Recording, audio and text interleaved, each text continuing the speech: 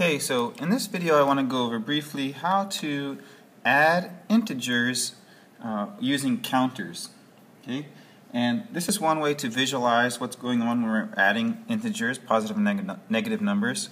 And so we represent the positive numbers with this yellow side up counters. These are called counters. Okay, so we have 4 positive counters, and then we have 1, 2, 3,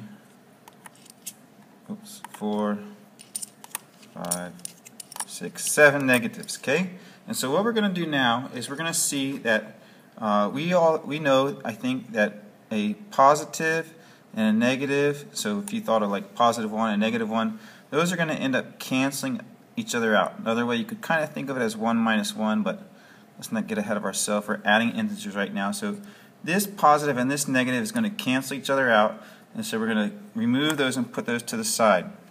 And then likewise, these two are going to cancel each other, and these two are going to cancel each other, and these two are going to cancel each other. And what we're left when all of these positives and negatives cancel each other out is a negative 3. And so 4 plus negative 7 is going to be negative 3. Okay, let's do a few more. The next problem I want to do is adding 2 negatives. So we'll do negative 3 plus negative 2.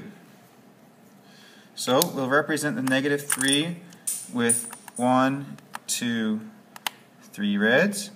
We'll represent this negative 2 with 1, 2 reds.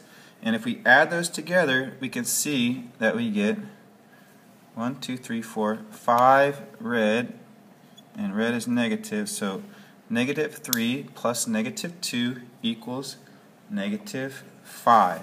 Okay? Let's do another one. How about if we have negative 5 plus 8? Okay, so I have my negative 5 represented here.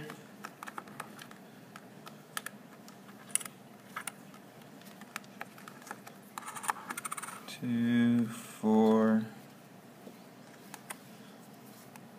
6, 8, and then we're going to match up these positive and negatives and cancel them out.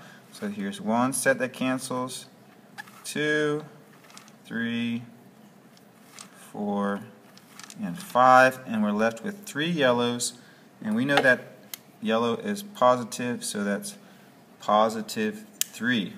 Okay? Let's do one last one. If I have negative 6,